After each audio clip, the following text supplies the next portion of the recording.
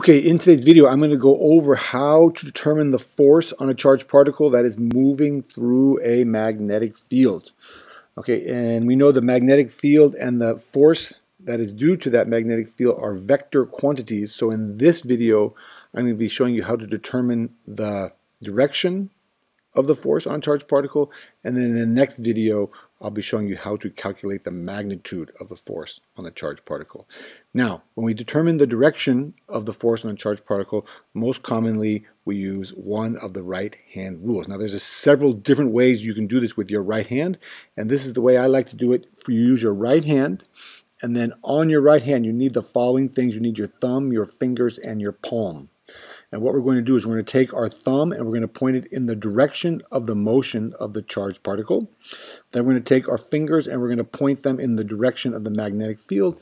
And then our palm will point, so to speak, in the direction of the force. Okay, your palm is the surface. It doesn't really point like your fingers do or your thumb, but it'll be, you can kind of push with your palm in the direction of the force. And this is a simple diagram that I found to show you that.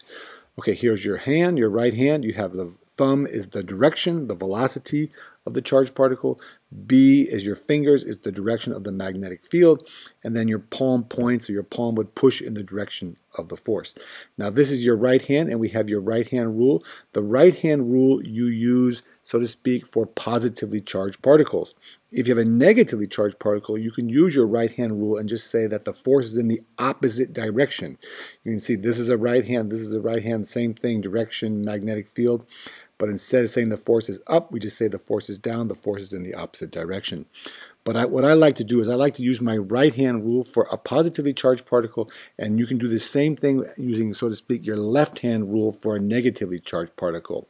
Still thumb in the direction of motion, fingers point in the direction of the magnetic field, and then with your left hand, your palm would be pointing in the direction of the force for the left hand rule for a negatively charged particle. Okay, and we're going to do some examples in just a moment. I'll show you how that works out. Okay, now, first I want to just go through a little bit about the equation. We're not going to actually do any calculations, but there is some interesting information. This is the equation that we use to calculate the force on a charged particle that is moving through a magnetic field. And you can see that the force is due to the fact that there's a charged particle. In order to have a force on a charged particle, you have to have a charged particle, and Q is the charge. V is the velocity, which means the particle has to be moving, and B is the magnetic field strength, and you have to have a magnetic field if you're going to have a force due to a magnetic field on a charged particle. And sine of theta, theta is the angle between the velocity of the particle and the direction of the magnetic field. So a little bit more detail. Remember that in order for there to be a force, the particle must be in motion. It must be moving. If you just take a charged particle and you put it in a magnetic field, then there's no force on that charged particle. The angle, theta, is the angle between the velocity and the magnetic field. And you'll see what we do when we do some examples in a few minutes, how that works out. Now, I think this is very interesting. This is something you should keep in mind because there are kind of three different kind of extremes. I like to think about the extremes. There's three different extremes that we can have for the angle between the velocity and the magnetic field. One of them is that the angle could be 0. Excuse me, let's start at the top here. That it could be 90 degrees, could be 0 degrees, or it could be 180 degrees. But what does it mean if the angle between the velocity and the magnetic field is 90 degrees? Well, that means that the particle is moving perpendicular to the magnetic field. And if we take the sine of 90 degrees, then we get 1, and then in a sense, the particle is feeling the full strength of that magnetic field. Because if it's moving, if the angle between the velocity and the magnetic field is 0, then that means that the particle is moving parallel to the magnetic field. Same thing if it's 180, it's moving parallel to the magnetic field. And what's the difference? Well, in one case, it's moving in the same direction as the magnetic field. In the other case, it's moving in the opposite direction of the magnetic field. But in both cases, you can think of it that the particle is moving along the magnetic field. Okay, well, what is it? The sine of 0, what is the sine of 0? If they're moving parallel to each other, then the angle is 0 and the sine of 0 is 0. So that means there's no force because we could take all three of these things, multiply them. The sine of 0 degrees is 0 and there's no force. If it's 180 degrees, then that means that the sine of 180 is also 0 degrees and there's no force. Okay, so there's kind of three cases, maybe two cases when there would be no force. One is when the particle isn't moving, and two is when the particle is moving parallel to the magnetic field lines.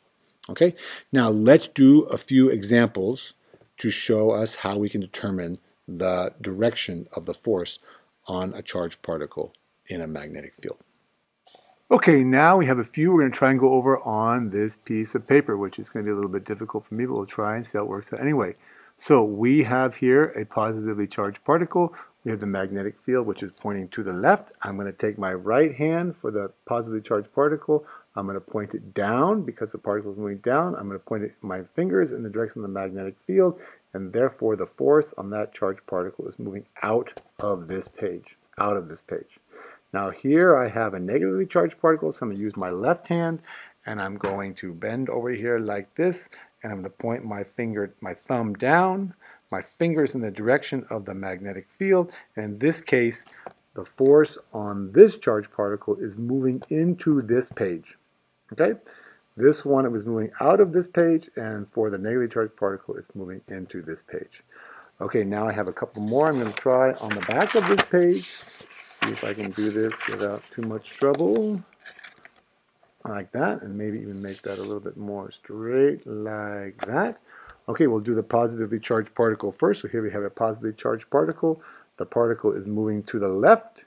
The magnetic field, this is the magnetic field. These points indicate the magnetic field is coming out of the page. So in this case, the magnetic field is coming out of the page. The particle is moving to the left, and the force is down the page like that. So the force is down this piece of paper. Now I'm going to do the same thing for using my left hand for the negatively charged particle. I'm going to say that the particle is moving to the right, and therefore I point my thumb in that direction.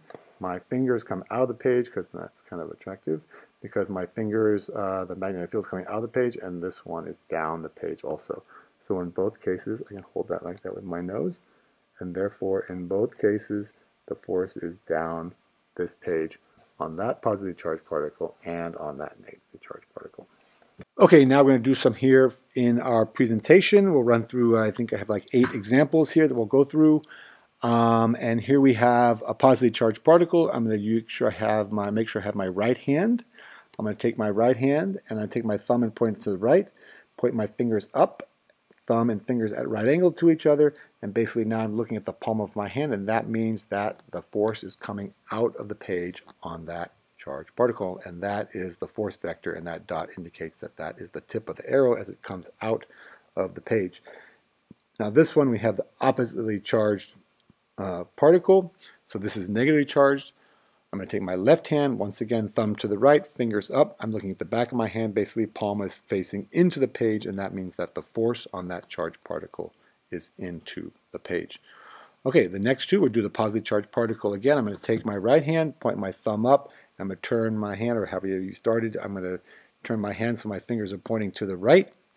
And therefore I'm looking once again at the back of my hand, and my palm is facing into the page, and that means the force on that charged particle is into the page. Negatively charged particle, thumb pointing down, fingers pointing to the right, and that means that I'm looking at the back of my hand again, my palm is facing into the page, and once again this one, the force is into the page. Once again, this symbol means the force is moving, the force vector is moving into the page. Okay, now we have a couple where we have, this is the magnetic field. Once again, the magnetic field here, these symbols mean the magnetic field is moving into the page. Do the positively charged particle again, point my thumb to the right, and now I'm going to turn my hand so my thumb is still to the right and my fingers are into the page, and that means my palm is facing up, like I'm kind of asking somebody to give me something. My palm faces up, and that means that the force on that charged particle is up. This one is negatively charged. It's coming from the same direction. So I'm going to take my left hand, point my thumb to the right, fingers just straight up. I'm not holding my hand kind of basically out in front of me with my palm facing down. And that means that the force on this charged particle is going to be down. Okay, I think this is the last two. We have two where we have the magnetic field is coming out of the page. Now these two we have to use a little bit more hand coordination, but let's start with the positively charged particle. Take my thumb, point it to the left, but now I want the magnetic field to be coming out of the page because this dot indicates the magnetic field is coming out of the page. I'm going to turn my hand over kind of behind my right ear, thumb to the left, fingers pointing behind me, and that means that my palm is facing up, and in this case, that means the force is up on that charged particle due to that magnetic field. Last one here. I'm going to take my left hand again. I'm going to point, my thumb is pointing up, and now I got to kind of turn my hand around so that the magnetic field is coming out of me. My thumb is still facing up, and that means my palm is facing to the left, and that means that the force on that charged particle is to the left. Okay, so there you go. We went over in that video pretty completely how to determine the direction of the force on a charged particle, whether using a positively charged particle in your right hand or a negatively charged particle and what I would say is your left hand rule. And we talked about how there's no force when there's no motion of the particle or when the particle is moving parallel to the electric field. So thank you very much for watching. I hope you found the video helpful. If you did, please do all the following 4 things. Subscribe to my channel, get all my excellent physics, chemistry, and math videos.